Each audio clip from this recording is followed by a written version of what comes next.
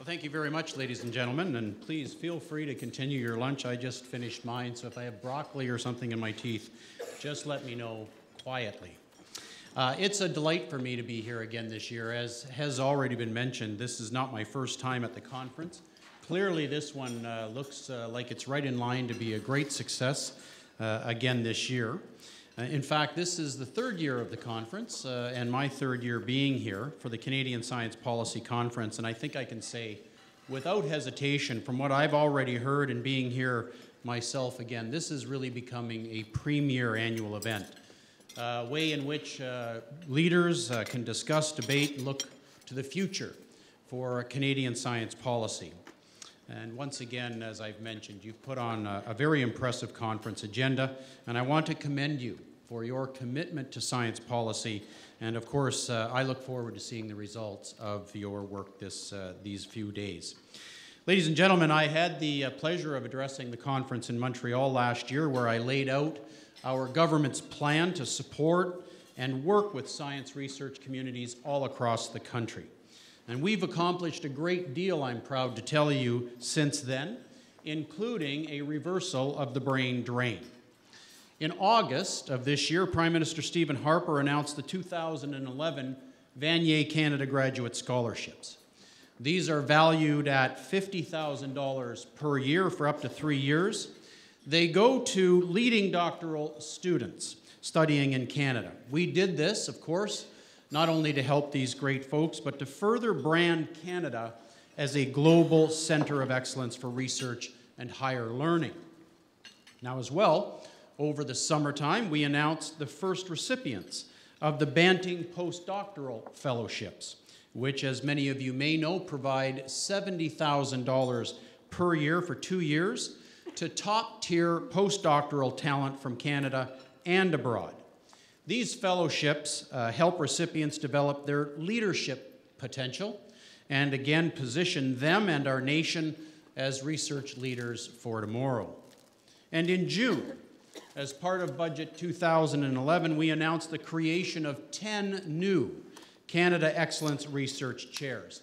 And this program, ladies and gentlemen, offers up to $10 million over 7 years to internationally recognized researchers and their teams to conduct work in our Canadian institutions. And this fall, not very long ago, a few months ago, I had the honor to participate in the grand opening celebration of the new Stephen Hawking Center at the Perimeter Institute for Theoretical Physics in Waterloo. This, of course, was made possible in large part, by a contribution made by our federal government. And next year, 2012, I look forward to the opening of the brand new world-class facility at the Institute for Quantum Computing, again, which the federal government was proud to support with some $50 million. Now, since the launch of the Government of Canada's Science and Technology Strategy, which Prime Minister Stephen Harper launched in 2007, we've set forth on a very productive path. We've set out our research priorities. We've dramatically increased science and technology spending and investment. We've improved governance structures, and we've set the NRC on a very robust course for the future. We continue to support the NRC in its hands-on approach through a program such as the Industrial Research Assistance Program. And as you may know, this program works very closely with hundreds, if not thousands, of small and medium-sized businesses. The goal, of course, is to help them apply technologies of today to produce the new products and services and industrial processes of tomorrow. And of course, all of this is simply because, as the Prime Minister has said, we absolutely believe that science powers commerce. And here we go again today, ladies and gentlemen. I'm very delighted to announce today our government's further investment in the groundbreaking scientific research, the Genomics Research and Development Initiative, or GRDI. As many of you may know, the GRDI coordinates activities of federal science departments and agencies in the fields of genomics research. 8 departments receive funding through the GRDI for a period of 3 years, and our government's investment this round is $59.7 million over 3 years. Congratulations. This marks, ladies and gentlemen, the 5th phase of this organization's initiatives. This support will further help address important issues in public health, the economy, agriculture, and of course the environment. Since its beginning, the GRDI has been very successful. It has produced a spin-off company. It's delivered insights into the pests and diseases that could affect Canada's important wheat and canola crops. It's contributed to water, forestry, and fisheries management. And it's developed a new method to assess the influenza virus for the targeted release of vaccines. And these, of course, are just a few examples of the achievements of this organization. The next phase will, of course, support targeted research once again on 3 priority areas: healthcare, food and water safety, and environmental sustainability and natural resource protection. Ladies and gentlemen, as I mentioned earlier, our country now attracts the best and brightest minds in many scientific fields from around the world to conduct their work in our country. And we have an enviable capacity currently to develop the talent and produce the discoveries that are indeed the foundation of innovation. Our government's commitment is being noticed around the world as well. At a recent Canada-US partnership conference, we heard from some of the top innovative leaders from both of our countries about the importance of developing research clusters around our key economic corridors. And of course, we were all very proud to welcome next year's American Association for the Advancement of Science, which will be held in beautiful Vancouver. This will be the first time in 30 years that this event is being hosted in Canada. Last week, I had the pleasure to travel to Germany, where I met with a number of senior government officials and discussed collaborations between our countries' universities, and between our country's businesses. This year marks the 40th anniversary of the signing of the Canada-Germany Science and Technology Agreement. And ladies and gentlemen, over the past 40 years, I'm proud to tell you that more than 500 joint research projects have been successfully completed, and at any one time, there are some 100 in play in areas of mutual benefit to our countries: the environment, energy, nanotechnology, human health, and genomics.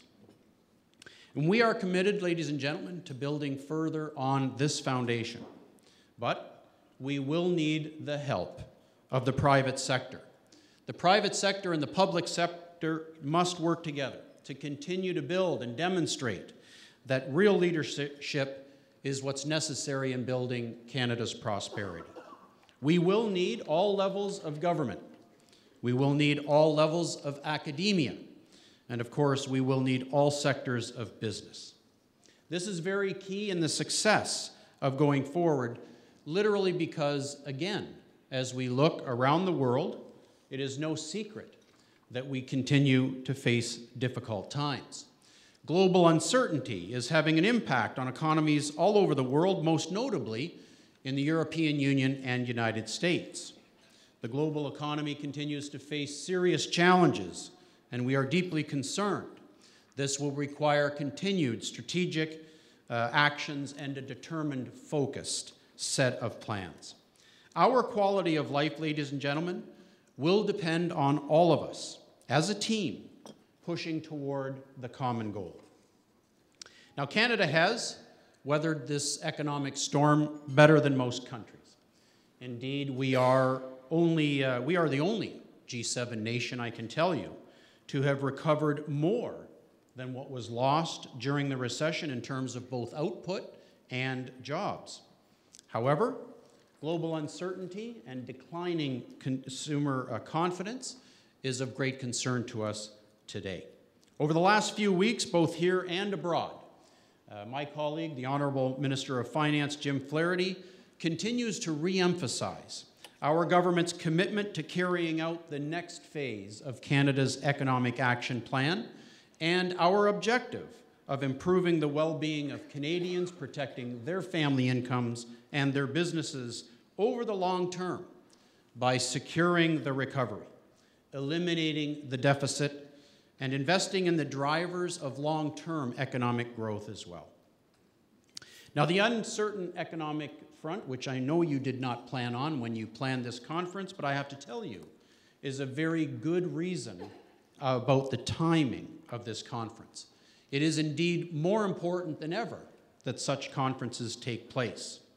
All of us in this room understand that Canada's long-term economic performance, our sustainable economic growth, will be driven in large measure by science and innovation and the ability to move that knowledge into the marketplace.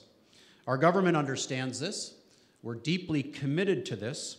And since coming to office, I think we can clearly say that it has been our priority. The Prime Minister understands that by encouraging new ideas and collaboration, as well as allowing promising research to flourish, we can tap into commercial opportunities in the marketplace, and we will generate revenue for our businesses. We will create more job opportunities for Canadians and an improved standard of living for all of us.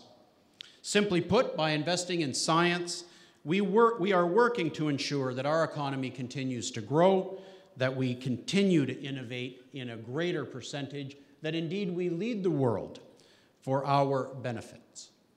The CSPC's motto, Building Bridges for the Future of Science Policy, is an important reminder that governments, businesses, and researchers must work together to create an effective innovation network, an effective innovation ecosystem.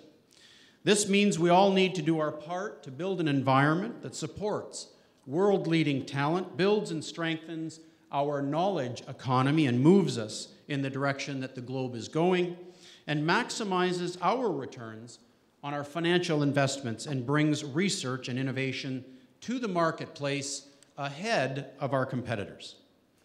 So today, more than ever, Canada's long-term economic competitiveness depends on ideas, creativity, creative thinking, and taking calculated risks more than ever before.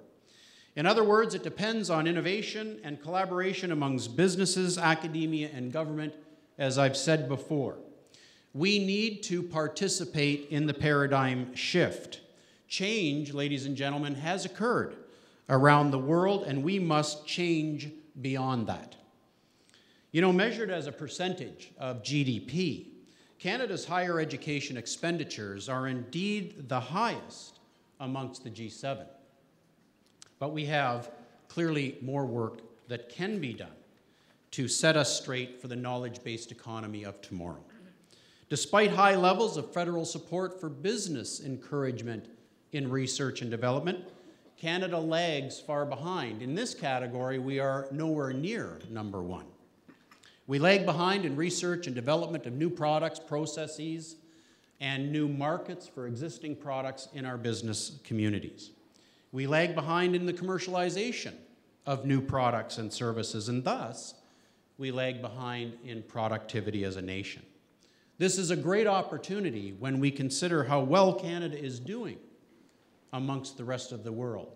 Can you imagine how well we will do when we get this right?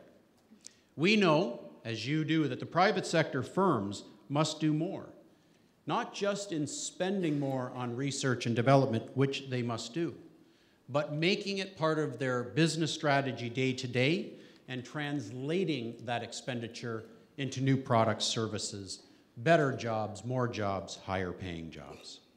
And that's exactly why, ladies and gentlemen, in closing, that's why I launched the Research and Development Review Panel headed by Tom Jenkins to review the very generous numbers of programs that the federal government has to encourage businesses to do more research and development. Now, last month, I just received the report. Many of you have seen the report. I will tell you that we are studying its recommendations with great sincerity and great consideration. At the same time, as this report comes out and we look at the totality of a number of other reports we've had in the past, more broadly based, we are also looking at a new strategy for Canada's digital economy. Further, we will soon launch a comprehensive review of all the programs and policies concerning the aerospace sector, with a view again to maximizing the nation's competitiveness and optimizing the investments of taxpayer dollars. These are just a few of some of the initiatives that are in play by our government that we believe firmly are necessary and will build on the foundation that we have laid out for our future prosperity. And through these types of initiatives that I've outlined, I think it's clear, ladies and gentlemen, that again, I can tell you that our work has already begun in earnest, and we are there to deliver results. It is in our best collective interests, ladies and gentlemen, to continue to collaborate, to work together as a team, to be innovative through our investments, through technology transfer, and through expanded networks of cooperation that link our universities and their research capacities, our colleges and their research and technical capacities with research organizations and our business industrial communities. All levels of government, all ages of academia, and all sectors of industry. I know that that's much easier said than done, believe me. But I also know that we can do it. We are Canadians, by the way. The sky is not the limits. And I want to thank you on that note for giving me the opportunity to spend some time with you. I encourage you at this conference, and I look forward to the results of it. Stay in touch, as I will. Thank you very much.